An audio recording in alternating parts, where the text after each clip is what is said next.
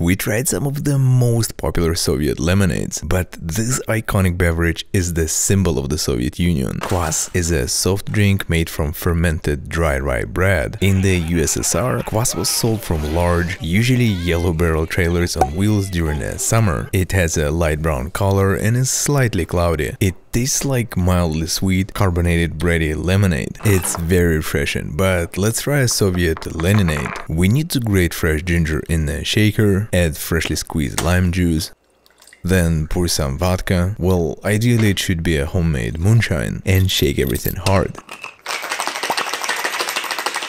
Strain everything over the fresh ice and top it up with Kvas. Lightly stir it and enjoy, my comrades.